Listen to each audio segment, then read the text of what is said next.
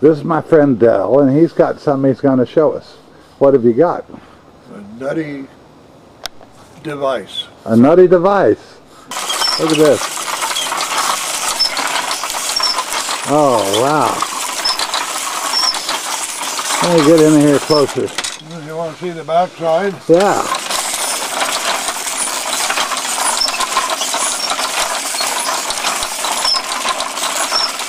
Very cool. Want to see the other side?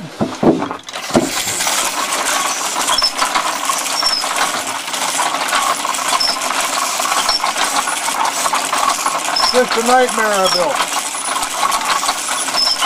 And it's all made out of wood. Yep. No nails, no screws. All wood, glue, and dowels. It's quite amazing. Hardly know where to point this thing. The only thing is you get tired of turning the crank. Well, I bet there are plenty of kids who'd like to help you.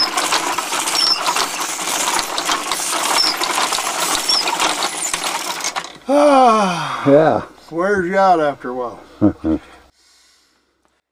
It has 4 gears working off of it, 2 on the outside on each side and 2 on the inner gear on each side, and they're alternating. The top gears on this side work on the outside, and the top gears on this side work on the inside pec gear, and the side gears on this side work on the outside, and the side gears on this one side over here work on the inside gear. See, there's a gear on the inner part there. You can see it over here. I think I'm getting brain lock here. Right there. Trying to. And then this is off-center gear that turns this cage gear different speeds because it's off-centered. It's those different speeds. Yeah. And then, of course, these are chains and sprockets. And this is an escapement here. It only turns. This only turns 1 peg at a time. From every time this thing comes around, it turns it 1 peg at a time. And then that operates this, which makes these turn so they roll. Of course, this patterned after a fly ball governor, and it works in this gear here. Kind of hard to see. This peg gear works in this holes in this gear here. This is just a chain tightener here. And then here's some more bell cranks that work off of a crank down in there. And this is converts rotary motion into reciprocating motion. And then this is another one that for reciprocating motion, or rotary motion into reciprocating motion. This device here going around raises this frame up and down, different speeds. And there's a rack and pinion type gear here. This going back and forth on this crank here makes this go at a faster speed across the bottom than it does across the top. So it takes longer to go in this arc than it does to go across the bottom. Yeah, I guess that's about all I got to say about it, really. But I'll turn it some more. It isn't quite done yet. Some more cosmetics to do on it.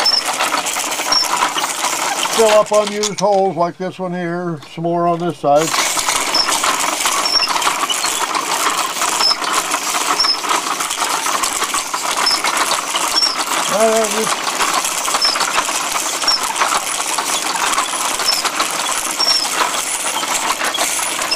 Well, it was quite a chore to figure out how to build it, design it, make the parts work.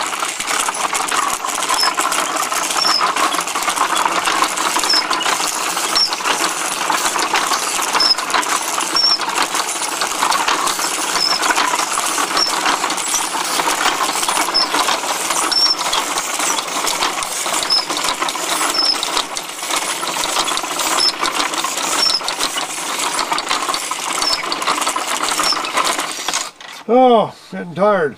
And it all works off of 1 crank. Yep. 1 crank, chains, sprockets. And most of it is so that it can be taken apart to work on. Let's show us that. Yeah, let's see. Let's pull that out so we can see. Oh yeah. Has a transmission. It's made out of various woods. This is zebra wood. This is purple heart. This is a bay tree that was beside my house for a while. Made that. This is Osage orange. More purple heart. This is maple, of course. And I can't quite remember what this wood is. Let's see. I don't remember what that is. I don't know. It's made out of various hardwoods. It all goes back together, held together with pegs.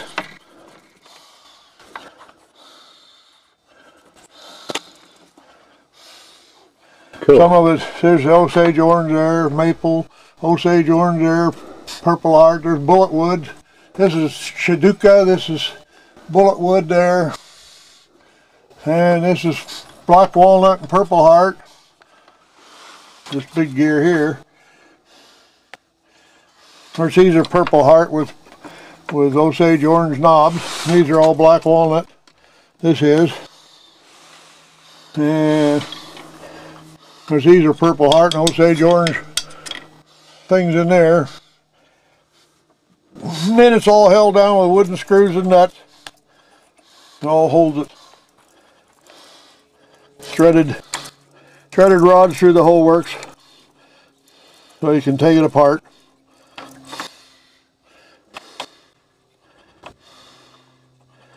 Like I said, it's not done. It's got a bunch of other stuff to be done.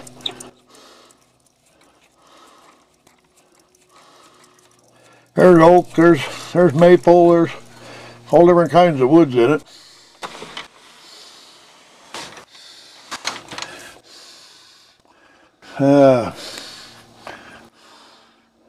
There's some shadua, and there's even hickory in it. Bullet wood, like I say. This is bullet wood here, I think. Oh. Pretty darn neat. Something to drive you nuts, keep you awake most of the night. Give a smile to the audience. This is incredible thing that you've made, Del, and you made one before I know of, back in the 80s, middle 80s. Yeah. But it was about half the size of this, and not near the complexity either. No, this is my crowning achievement. I don't know whether I'll ever make anything again like this. You're going to start on another one right away? No.